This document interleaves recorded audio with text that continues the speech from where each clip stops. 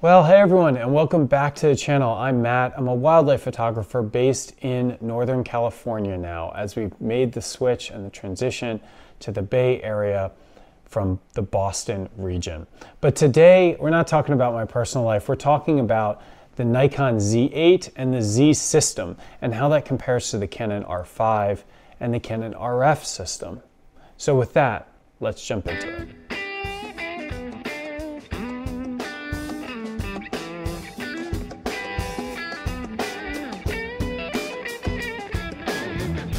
So if you're a follower of this channel or of my photography, you'll know that until about 2 years ago, I used the Nikon D850. The D850 was the pinnacle of DSLR development, the best DSLR camera that I could imagine ever owning, and a joy to use. But I switched away from the D850 and Nikon because I wanted to move into the mirrorless system. And with that move, it opened up a lot of opportunities, including animal eye autofocus and human eye autofocus, as well as much better subject tracking. And at the time, 2 years ago, Nikon was behind the curve. Canon and Sony had developed much better systems in terms of autofocus and had comparable image quality. And so it was sort of a no-brainer to go with the Canon R5 over, well, at that point, the Nikon Z7, because the Z9 was not out yet. Well, the Z9 came around and I kind of wondered if I made the right decision, but it was huge at 3 pounds and just not performing particularly well in those initial reviews. And so I felt pretty good about being with Canon. But today, with the Z8, we see the Z9 capabilities as they've matured with firmware 3.1, manifested in a smaller camera body that is comparable to the R5 and the Sony A7 R5. And we see a very compelling wildlife package. And so it got me thinking, did I make the right decision switching over to Canon? And given that I'm at sort of a crossroads, having sold off my telephoto gear that I use for wildlife, should I consider maybe switching back to Nikon and the Z8? So a few weeks ago, I rented the Nikon Z9 and the Nikon 400mm f4.5 Z lens, along with the 1.4x teleconverter. And I took it out in Santa Fe, New Mexico to shoot hummingbirds. And it was really fun. I had a blast doing it. The camera was really interesting to use, different from the Canon system, but I enjoyed learning how to use it, learning about hybrid autofocus, trying out wide area large and small and auto AF and the hybrid approach to switching over from wide area large subject recognition to 3D tracking, and basically familiarizing myself with the Nikon system. But I was very pleased today when the Nikon Z8 announcement came and we see that the Z8 is essentially exactly the same as the Z9 but in a smaller form factor. So all the lessons learned and the comparisons I made in my head between the Z9 and the R5 are also applicable to the Z8 with the exception of size. So when comparing, say, the Z8, the new announced camera that isn't out yet in production, to the R5, the first thing we recognize is the price difference. Right now you can get a used R5 for about $2,500, say $2,500 to $2,800, whereas the Nikon Z8 is going to set you back $4,000, and it's not available yet. So there is a considerable cost savings if you go with the Canon system in terms of the camera body. The R5 is also selling new for $3,100, about $1,000 less than the Nikon Z8.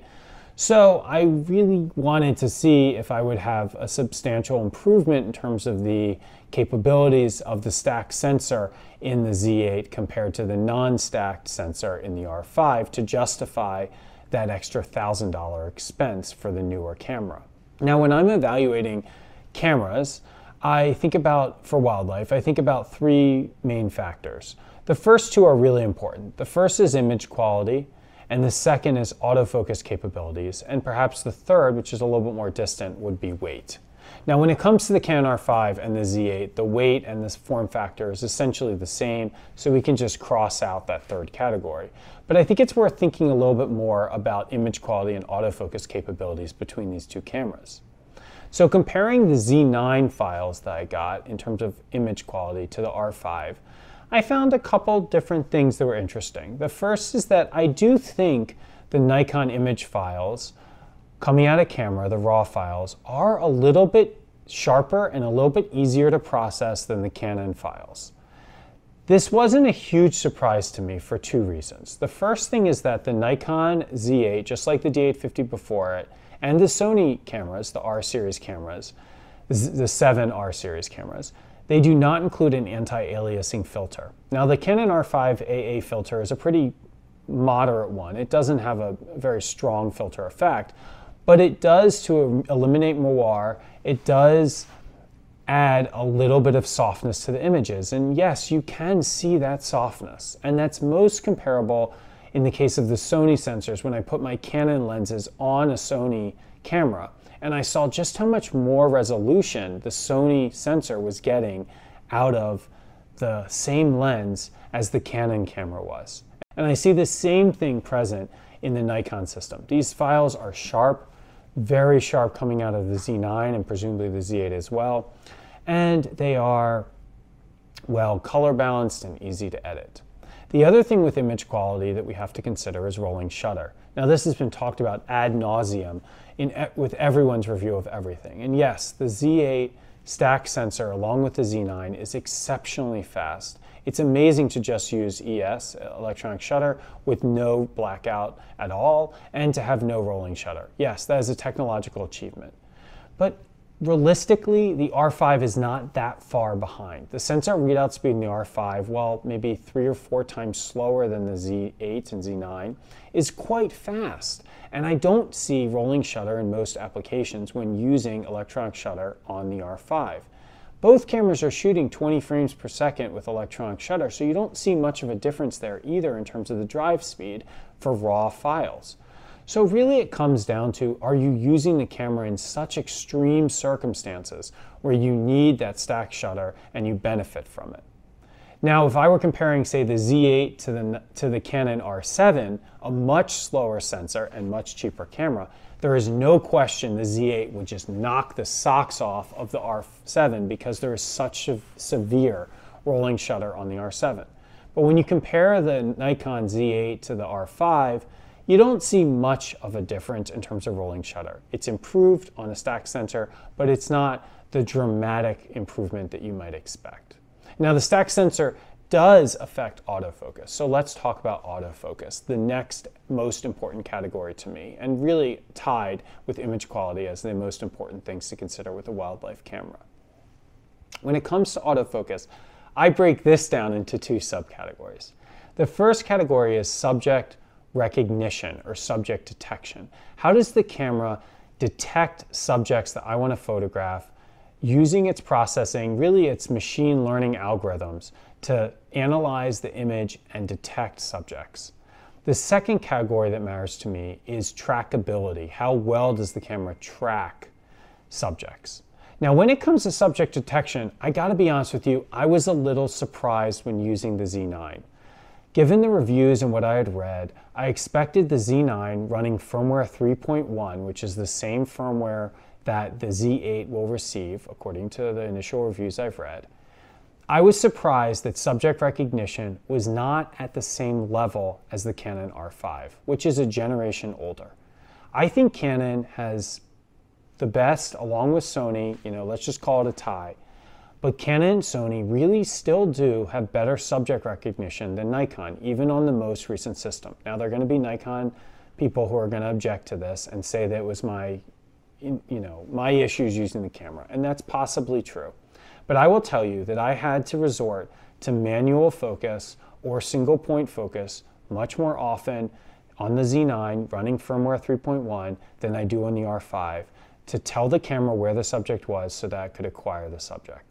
The Canon R5 sees the scene and it finds the subjects much faster and with more reliability than the Nikon system does right now. Now, fortunately, firmware updates can move machine learning algorithms up, and it's quite possible that in the near future, Canon and Nikon and Sony will all just be so exceptional and good that we won't see much of a difference between them.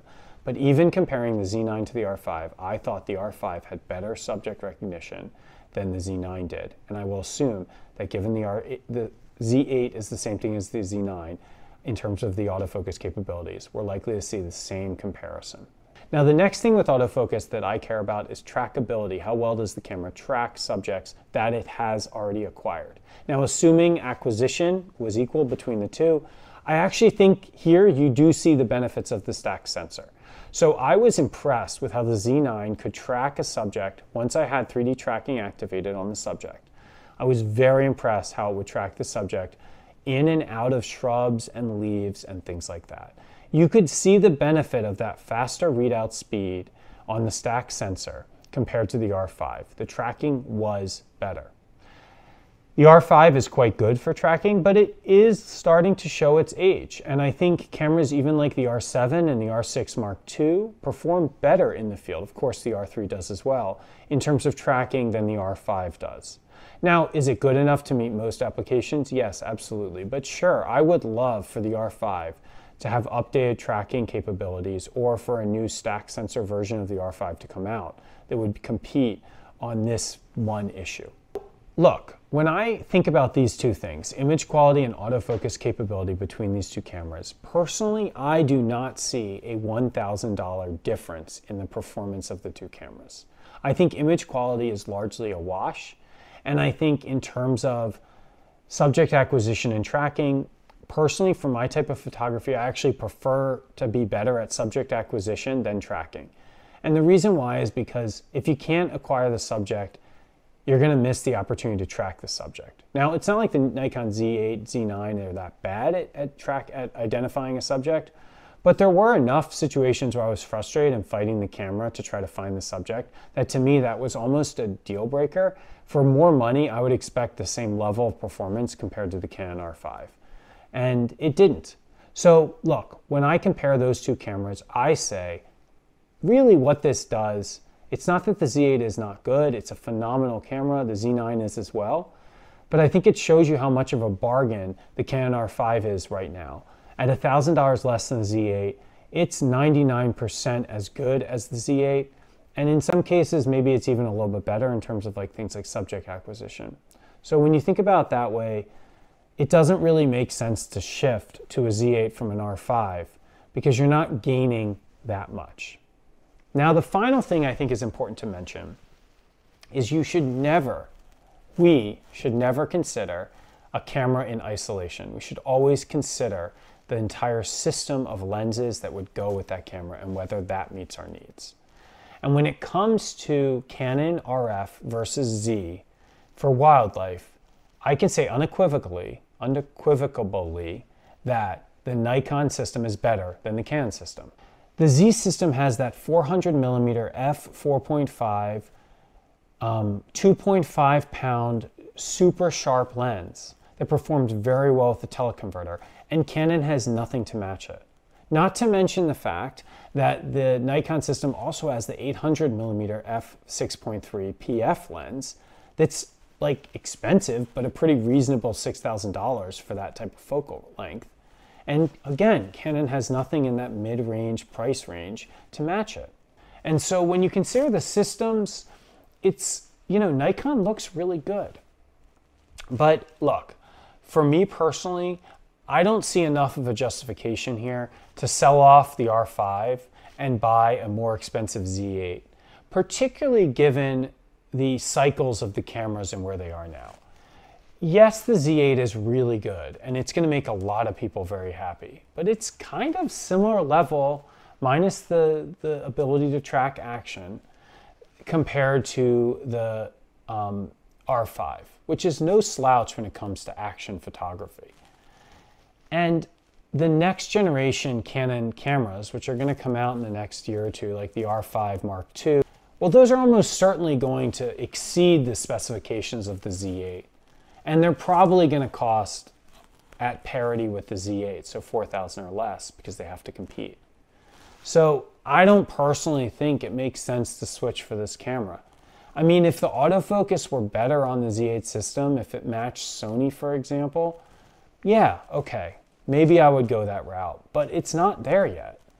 So I hope Nikon sorts out their algorithms. I think they're getting so good and they're getting much better, and I think they're going to get there. And once they get there, we're going to have 3 systems, Nikon, Sony, and Canon, that are all operating at unbelievable levels in terms of the camera capabilities. And I think then it's a no-brainer to go with a system like the Z system that has cheaper and really well-performing lightweight wildlife glass compared to something like Canon. And I can only hope that, since I'm sticking with Canon, Canon will wake up and start developing glass that is comparable to the Nikon Z system for those mid-range camera lenses. Those of us out there who are spending $3,000 or $4,000 on a lens and not $15,000 on a lens. And I really hope Canon comes out with something similar to that 400mm f4.5 or something like that in the RF system, because I think that's going to make people very happy. And Canon will be able to compete a little bit better with Nikon. So those are my thoughts on the Z8. I hope it's useful for you. It's been useful for me to think about this and validate my decision to stick with the Canon system.